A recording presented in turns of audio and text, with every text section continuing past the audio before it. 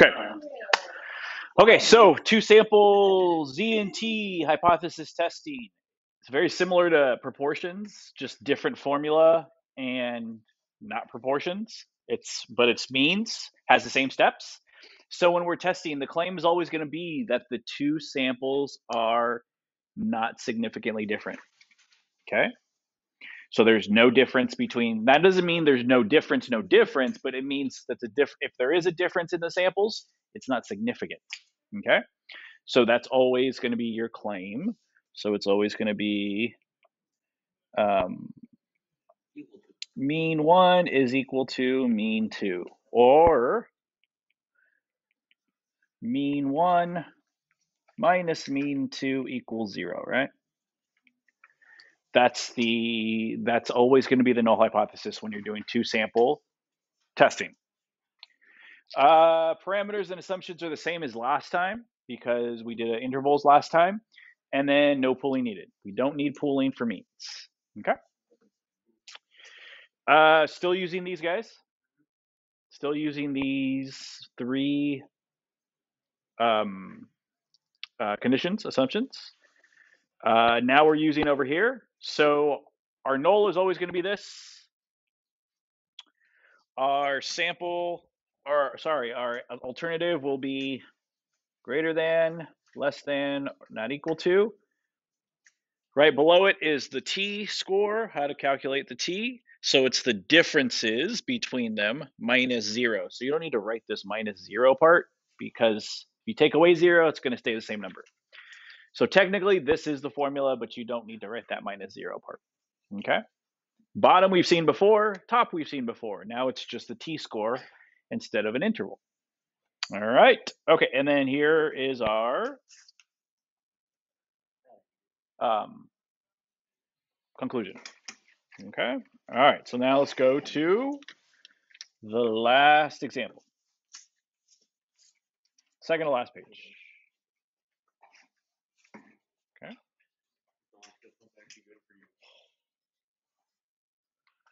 All right. So does increasing the amount of calcium in our diet reduce blood pressure? That's the question. Examination of a large sample of people revealed a relationship between calcium intake and blood pressure. Such observational studies do not establish causation. Remember, observational studies are when you're simply observing. There's no treatment, right? If there's a treatment, if you're giving a treatment to someone, it is considered an experiment. If not, observational study, okay? If we want to prove causation, there's only one way to prove causation, and that's through a well-designed experiment. Researchers therefore designed a randomized comparative experiment. The subjects were 21 healthy men who volunteered to take part in the experiment. They were randomly assigned to two groups. So 10 of the men received a calcium supplement for 12 weeks, while the control group of 11 men received a placebo pill that looked identical. The experiment was double blind. What does double blind mean? There you go. Yep. The experiment was double blind. The response variable is the decrease in systolic blood pressure. Okay. So when you take someone's blood pressure, there's always two readings, something over something. The top number is the systolic blood pressure for subjects after 12 weeks to see if it improved their blood pressure before and after. An increase appears as a negative number. So if their blood pressure increased after the 12 weeks, that's a negative number. Okay. So this person right here, I think it was all men, right?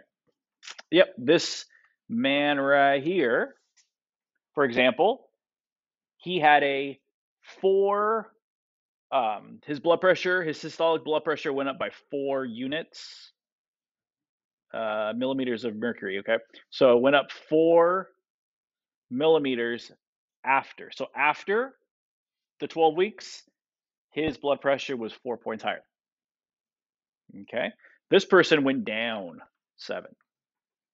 Okay. That's what it says. An increase appears as a negative number. So it's kind of the opposite, right? So negatives are bad. Negatives means it didn't work. blood pressure went up after the treatment, whatever treatment they were in, or the control. Positives mean it went down. It worked. Okay. All right. So the question is, do the data provide convincing evidence that a calcium supplement reduces blood pressure more than a placebo? Because a placebo is nothing, right? Placebo is nothing. It's just the regular. It's just it's not a treatment. Okay. On average for subjects like this one in the study. Okay. So we're gonna do a test, but before we do a test, we got to pick out some things. What are some things we can pick out? So 21 total. Yep, 21 total for sure. Okay, so 10 were in the treatment group. 11 were in the control group. Okay. So how can we write those? What symbol can we give 11 and 10? No, no, it's not a mean. Oh, N. Yeah, N. So N, 1, N, C, and so P, and Group 1 and Group 2 already. We can't just use 1 or 2? We could. If they already labeled them for us, we could use just 1 and 2. You could do that. You could also put group C for calcium and group P for placebo, or group T for treatment and group C for control. Up to you. Okay. But yeah, since they already labeled group 1 and group 2, we'll say group 1 was 10. Group 2 was 11. Okay. That's one thing. What else? What else? You know what we're going to need, right? Because you have our formula. You have the formula. You know what statistics we're going to need. So let's figure those out now so we don't have to do it later. So what else are we going to need? Probably the mean, right?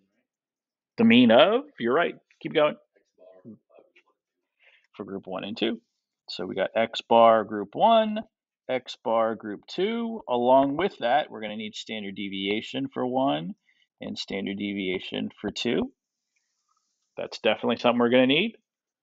So put group 1 in L1, put group 2 in L2.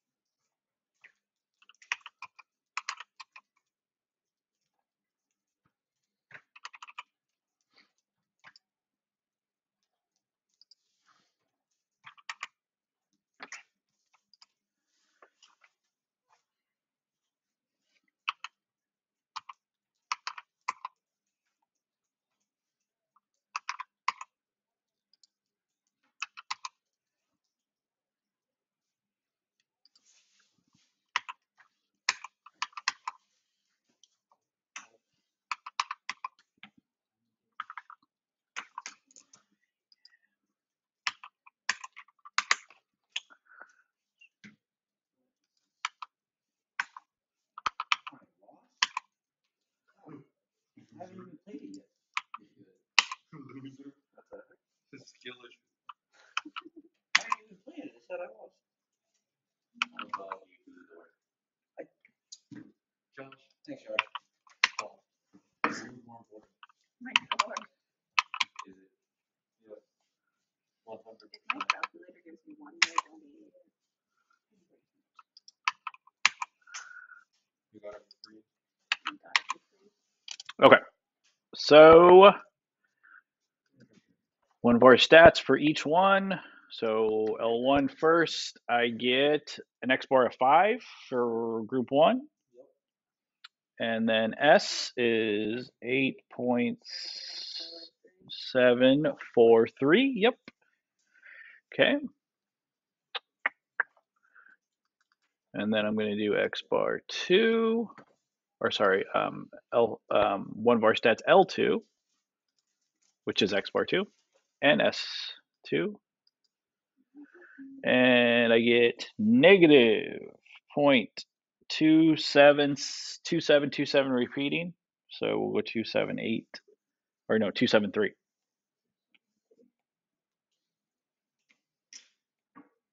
And then S is 5.901. Okay. All right. Okay, so anything else before we start our test? Don't worry about population parameter yet. Don't worry about hypotheses yet. That's part of the test. I'm talking about anything that's not part of the test that we should know right now. Wait, how'd you get S1?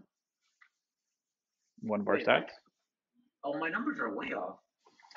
Oh, I put them in them. Just check your L1. Okay. Anything else that we're going to need? It's randomized. So yeah.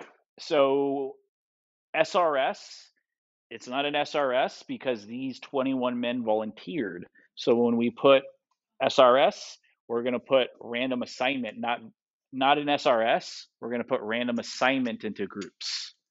So it's not stated as an SRS because we put SRS. Okay. We want to note that when we get there. Okay. Okay. So first one, population parameter. We have two populations. mu1, true mean. Okay, so N1, X bar 1, S1, who are they referring to? The true mean? True mean Blood pressure.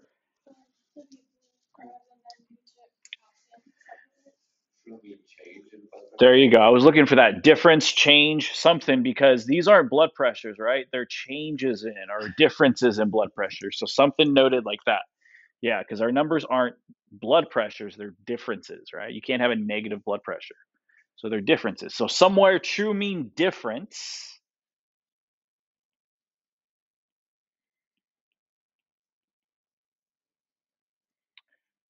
in blood pressure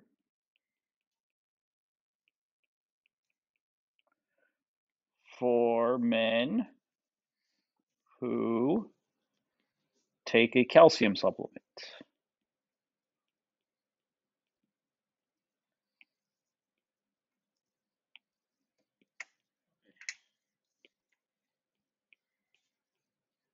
There we go.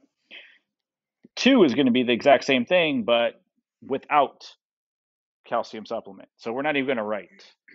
So we're just going to write the first line. So really it's just true mean difference in blood pressure for men, and we'll stop right there. We're not going to put who take a calcium supplement because they don't take calcium supplements. They don't take anything. Placebo is nothing, right? Okay. Next one is hypotheses. Hypotheses. We have our two hypotheses. We have the null, which is that there's no significant difference between the two groups. Their blood pressure will be the same. So 1 equals 2, or 1 minus 2 equals 0. You don't have to have both. One or the other is fine. What's our alternative going to be? U1 is greater than U2. Yep, reduces, right? Reduces is the key word there. So it's not going to be not equal to. Which one do we think is going to be based on that? So if it reduces, so if it successfully reduces, which number should be higher? X bar or 1 or 2 should have a higher mean? Which group should be higher? 1. Mu1. 1. Yeah. So we're going to say 1 is bigger than 2. If we can show that, that means it significantly raises or significantly lowers your systolic blood pressure. Okay. Alpha level, didn't say, so we're going to use 5%.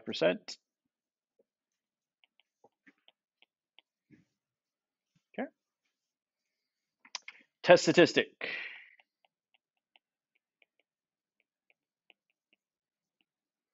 Okay, so we're going to use T equals X bar 1 minus X bar 2. You can say subtracted from 0 because in the notes I have -0 at the end here, -0.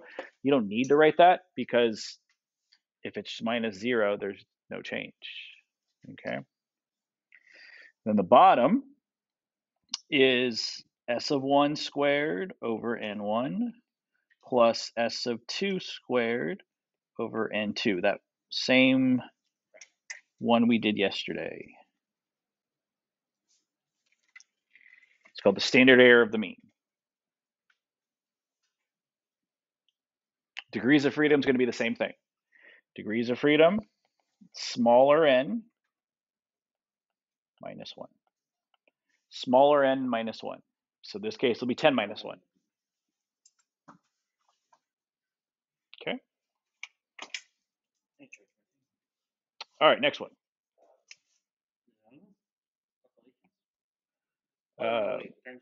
There you go. Okay, let's see. Okay, so let's see. Conditions, assumptions.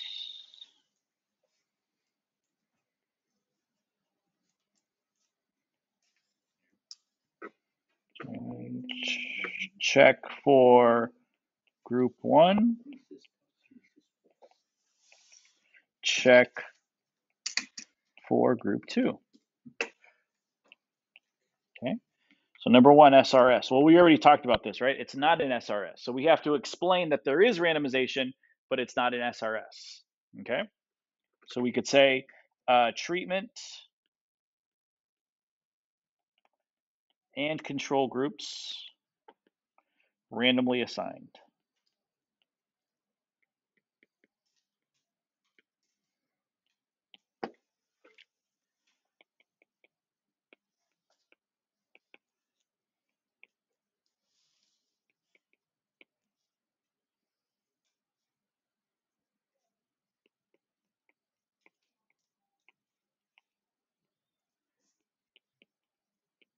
There we go. Okay. 2, 10% condition.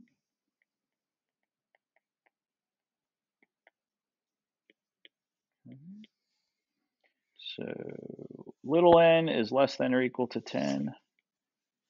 Little n is less than or equal to 10. Okay, so we don't have a number for big N, but what will we put in there for big N? All men. Yeah, we all men. Yeah.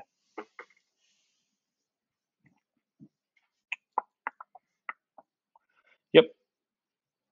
21 healthy men, right? So we would put healthy men. Doesn't say what country or doesn't say anything about specifics. So we'll just say all healthy men.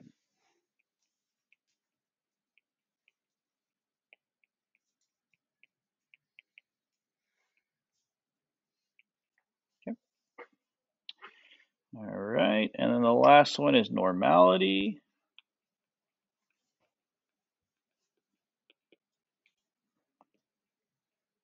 So it's going to be one of the 3 from our list that we had earlier. Let's see if I can pull up that list. There it is right there. Populations are normally distributed. N is greater than 30. Graph, or we don't have either, so we have to show a graph of both. So we do have the numbers. So does it say populations of these healthy men, of their blood pressures are normally distributed? Nope. N is 30. We remember it's separate. Each group is 30, not added together. So that one doesn't work. So we do have N1, or we do have L1 and L2, right? So what we're going to do is we're going to go to box plot. Do modified box for, make sure this says on or off, or if it says off, make sure plot 1 says on. My calculus class was using it. They were graphing on it, so it might be off. So if it's off, just turn it on. Otherwise, it won't show. We want a modified box. First L1. Go to zoom. Stat number 9 on mine. Oops.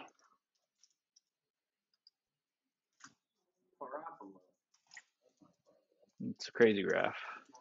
It's this graph here.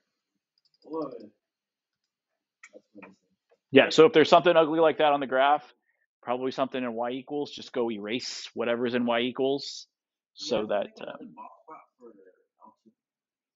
yeah, because they're different numbers. So just sketch that as best as possible. We're looking for outliers mainly.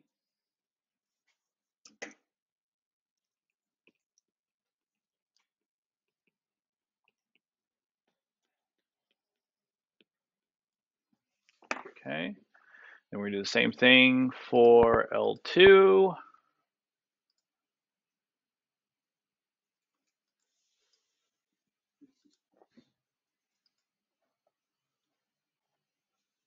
Zoom stat.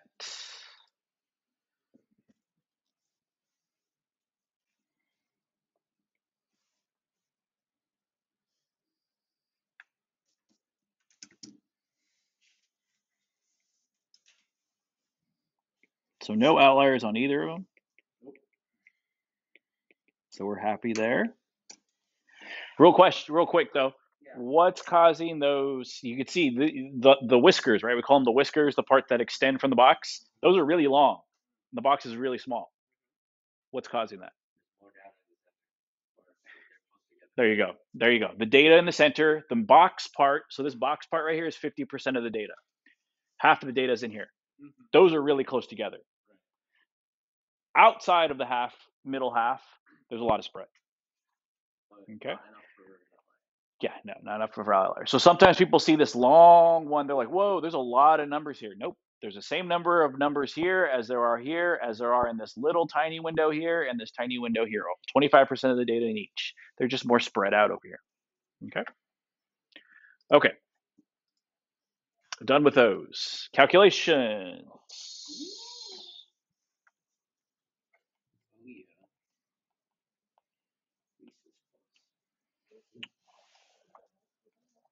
Okay, so we need a picture for this guy here. T equals x bar 1 minus x bar 2. X bar 1 was 5 minus a negative. So it's actually going to be 5 plus up here. 5 minus a negative 0.273. And then down here, we're going to have square root. We're going to have the first standard deviation is 8.743 over, there's 11 in here. That number squared, the top number squared. The bottom number, wait, it's 10. Switch around, right? Yeah. Yep. First one's 10, second one's 11. Yep. Okay. And then let's see here, 5.901 square root. So some of you on tests leave out the next part. You do this and you set it up, then you go right to your calculator. Make sure you answer that question. What is it equal to? The calculator will tell you, but you got to write it down. Okay. And then also, some of you miss points for this too. You don't put T, you just put nothing there, or Z that you put there, right? Make sure you're labeling correctly. If you're using T, I want a T there. If you're using Z, I want a Z there. Don't leave a blank. Okay. Okay. So what's down here? What's in the middle? 0, because that's the claim, right? That's the claim when you're doing 2 sample tests. Okay. Now, where are we going to shade? Well, first of all, where is our value here? Where's our, no, not T yet. Where are we gonna, what's our number here? Over here, over here. There you go. 5.273. How did we get 5.273? There you get the top. Yep. The difference. This is the difference between the 2 sample means. And we said greater than, right? So we're going to shade to the right.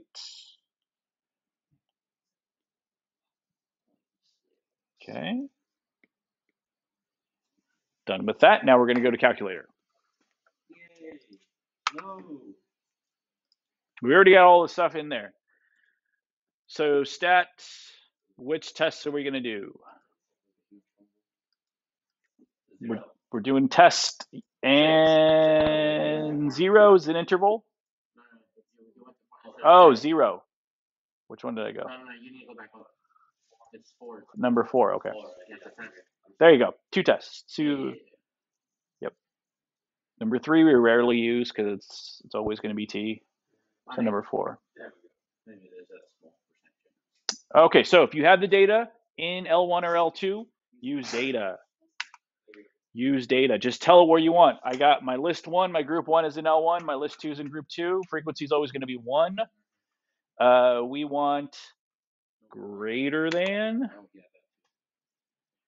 Pooled, no, never for means. Calculate or draw. Okay. So the first thing, t-score. Write your t-score down so that we know what it's equal to. 1.60. Okay. P-value is right underneath it. 0.644.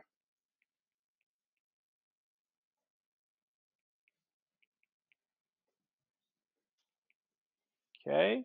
Degrees of freedom. Well, our degrees of freedom was what on this problem? 9. Calculator approximated to 15.5, 16. Okay, but our degrees of freedom was 9. Everything else we knew already. Okay, or we have written everything written down there. From X bar 1 down, we have it all written at the beginning. Okay. All right. Calculations are done. Now let's go to conclusion.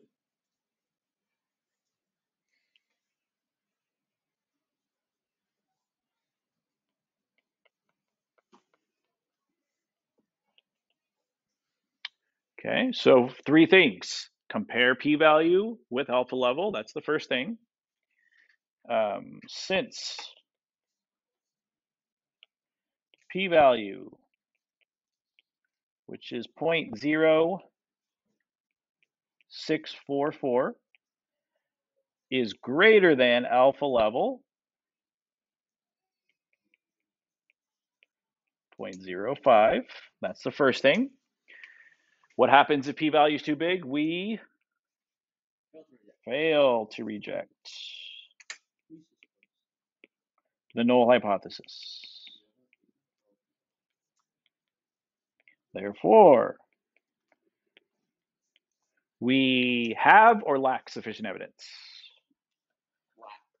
There you go. We lack sufficient evidence or significant evidence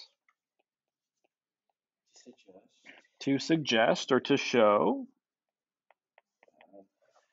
that what did alternative say? Alternative hypothesis said? To suggest that the true mean difference in blood pressure subject to sticking calcium is greater than placebo. Yeah. To suggest that the alternative is true. To suggest, and what did the alternative say? The alternative said that there's a significant difference in people who take calcium versus not take calcium. To suggest that healthy men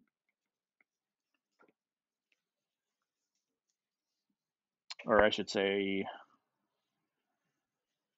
that systolic blood pressure,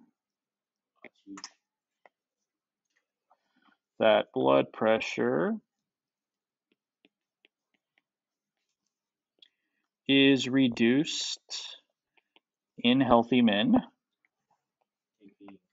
There you go.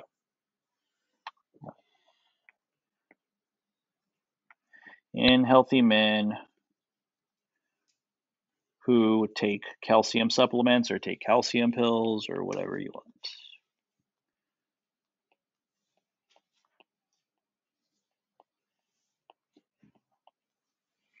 Therefore, we lack sufficient evidence to suggest that blood pressure is reduced in healthy men who take calcium supplements, even though the numbers are different, right? Men who had calcium supplements improved, their score improved in the sample.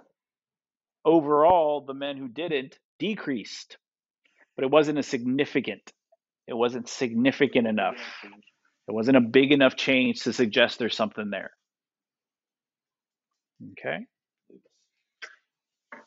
All right. Okay. So we got 21 minutes. I'm going to give you some time to tomorrow. We're going to do another practice FRQ. I'll find a practice FRQ. We're going to do that. And then the second half of class, we will do, I'll let you work on this assignment too. So I'll give you today, half of today and half of tomorrow to do the assignments. It's not, this assignment's not due till Thursday, end of Thursday. Okay, so start now.